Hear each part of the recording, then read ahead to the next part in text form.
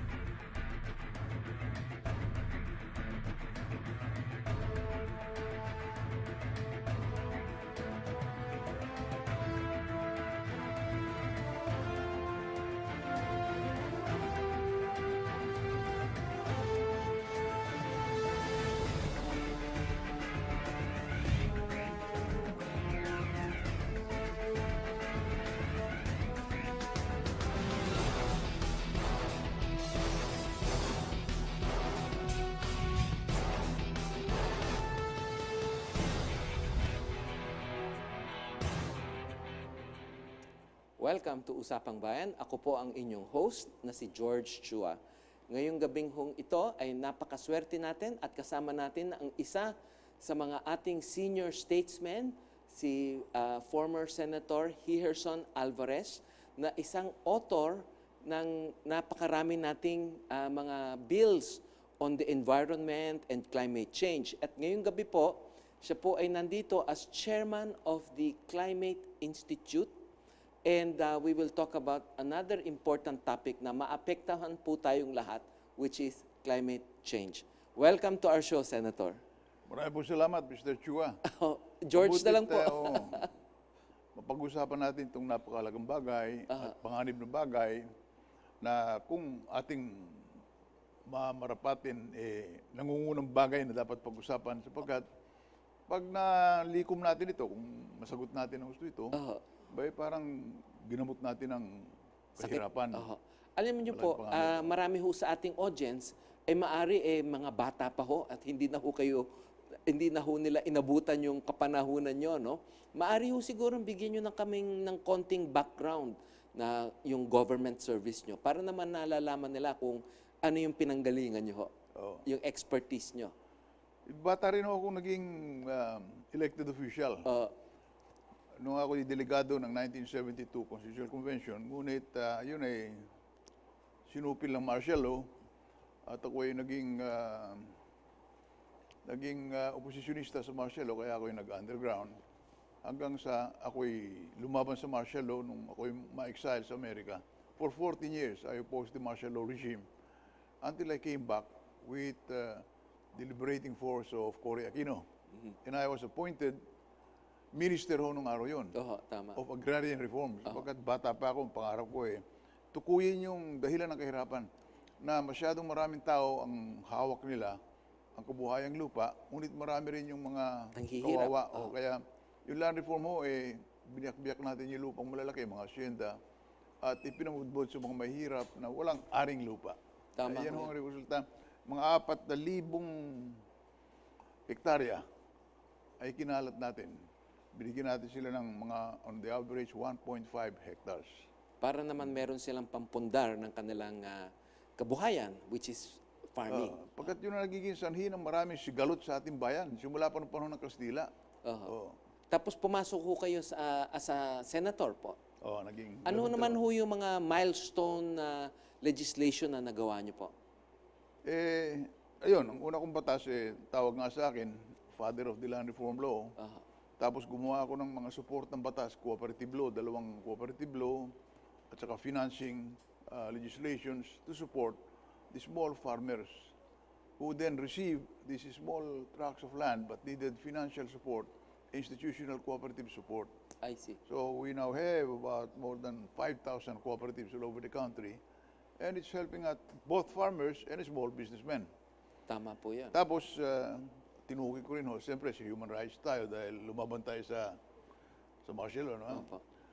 Ngunit ang isa pang tinukoy ko itong suliranin ng kalikasan. Climate change. So, Sapagkat nung umupo po ako sa Senado, 1987 yun eh, hindi po masyadong naririnig yung suliraning yan. Ngunit sa maraming dako ng daigdig, yan ang pinagtatalunan. Kabutihang palad at nung ako exile, pinag-aralan ko mabuti yan. At ang isa sa mga unang panukalang sinugod ko, tanggalin yung tingga. Bakit yung tingga nakapagpapabobo sa mga bata? Tama ho yun. Tingga at saka sulfur. Kaya sabi nila sa Senado nung araw, ano ba pinagsasabi nitong batang senador na ito? Pero Tingga. implemented na ho natin ngayon yung Clean Air Act. Hindi ho ba Marami ho binabawasan? tayong nagawa. Clean Air Act, tinanggal yung tingga na nakapagpapaboto, nakapagpapabobo sa bata at matanda rin. Oh. At pagkatapos, noong 1995, tumawag ko rito ako ng Climate Change Conference sa Asia. Wow.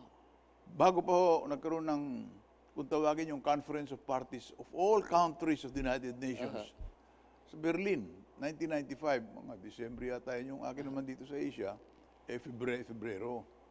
At ang guest speaker natin kinuha, isang magaling na Prime Minister ng Pakistan, si Benazir Bhutto. Napatay na ngayon. Yes.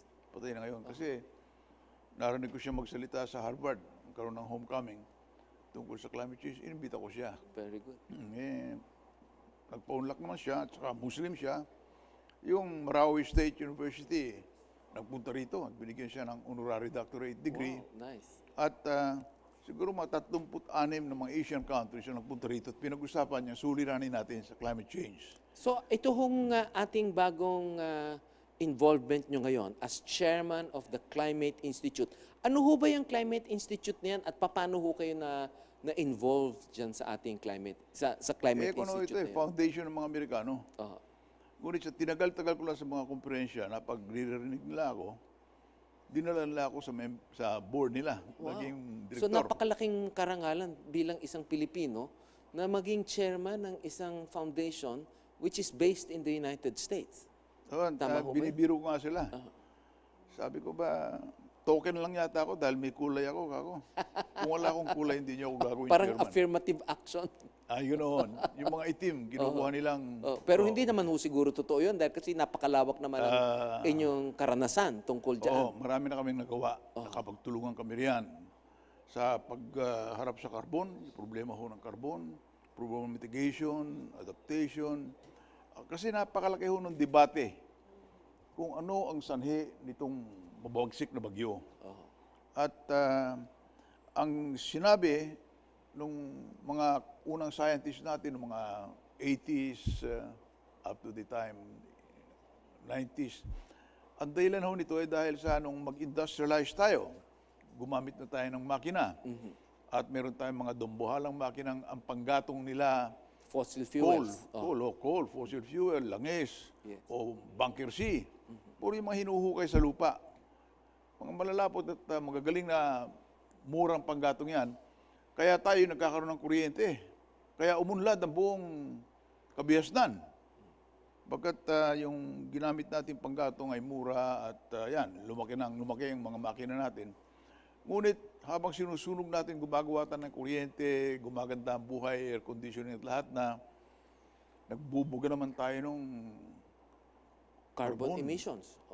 Carbon dioxide. Napakanipis na carbon na hindi masunog-sunog basta ganun combustion system yung carbon na yon, 10 microns ang nipis. Lumipad, tumatagal sa himpapawid ng daan-daan taon, hanggang mamaya nakulob ang daigdig. Greenhouse effect ho ang tawag doon. Ayan, greenhouse effect. Pagpalo ng sikat ng araw sa balat ng lupa, hindi na makalabas sa stratosphere. Dahil dyan, ang sabi ng mga scientists, nanganganib. Nagkaroon ng konferensya ang buong daigdig sa Rio de Janeiro. At kailan hong taon to? 1993. Matagal na rin pala. Lahat ng mga galing na tao sa buong daigdig, puntahan ron. Tapos, pinunukala sa United Nations, bumuo tayo ng permanenteng konferensyang tutukoy sa problema ng climate change. Kundi baka malipol tayo. So, nabuo yung, kung tawagin ay Conference of Parties. All 196 countries, members of the United Nations, sent their representatives. And now we have this, yung United Nations Conference on Climate Change, taon-taon. I see. Pinag-uusapan kung paano ang gagawin natin upang hindi uminit ang daigdig. Pagkat noon ang init ng daigdig over and above that of the Industrial Revolution, gumamit ho tayo ng mga panggatong na karbon at gumamit na tayo ng mga makina. 1.3 degrees. Mainit na yun. Kaya nagkakaroon ng mga dambuhalang bagyo. Hindi, at saka namamatay ho ang ating mga corals, hindi ho ba, sa dagat? Isa rin yan. Sa mainit kasi. Sisira ang ating karagatan. At ang kabuhayan natin ay napipinsala. At pag nagkaroon ng bagyo, katulad ng nangyari sa Tacloban, 8,000 tao ang nalunod. Kung hindi, sobrang tubig, kulang sa tubig at tag-araw. Lahat ay apektado, pati gubat, dagat, pati mga glacier. Itong glacier sa Himalayas. Sa Nauubos plateau, na. Dahil sa pag-init, pag natutunaw yan, maapaw yung mga ilog nating malalaki. Yung Yellow River, Yangtze River ng China. Maapaw yan. Yan pinanggagalingan ng kabuhayan ng unang sibilisasyon natin Ganges River sa India at saka sa Pakistan. Maapaw yan. Yung nabanggit niyo ho kanina na napakarami nang nai-contribute nung Climate Institute, maaari niyo ho bang banggitin kung ilan ho doon yung naaalala niyo mga major accomplishments ng Climate Institute? Kasi foundation ito. Meron silang mga scientists. Nagre-research pagkatapos yung kanilang kalaman ay itinatapo nila sa... Pinamimigay. Pinamimigay, Kaya marami yung mga kalamang sila ang tumukoy. Halimbawa, yung problema ng mitigation. Right. Ito ang puso ng Paris Agreement. Yung Paris Agreement, nagkaroon ka ng kasunduan ng buong daigdig. Paano natin babawasan yung carbon? Yan yung mitigation. Babawasan natin yung carbon sapagkat kung hindi natin babawasan yung carbon, lalala ang problema. Iinit ang mundo. Doon nga sa Paris, sabi natin, hindi natin pababayang uminit ang mundo beyond 1.5. At lalong hindi natin pababayang umabot ng 2 degrees. Pagkat pag umabot na ng 2 degrees ang init ng mundo, iba na. Wala na tayong magagawa. Irreversible ang sabi nila. Mamamatay yung mga maliliit na hayop, mga kulisa, mga corals. Diyan din ang tao. Saan mo maasa ang tao? Doon sa maliliit na hayop, hindi ba? Sa mga... This is what they call our life support system. Sumaliksik itong Climate Institute. May mga scientists silang sa Harvard, iba't ibang paaralan. At tinutustusan nila. Sino ho ba ang nagpopondo nitong napakagandang foundation na Climate Institute na ito? Saan ho ba nanggagaling yung marami ho yan. Dahil katulad nung maraming foundation sa Amerika na kasi yung ugali nilang pag mayaman na sila, gusto nilang dakilain sila. Matandaan sila ng bayan. Gumagawa sila ng foundation, lalagyan lang pera na tax-free.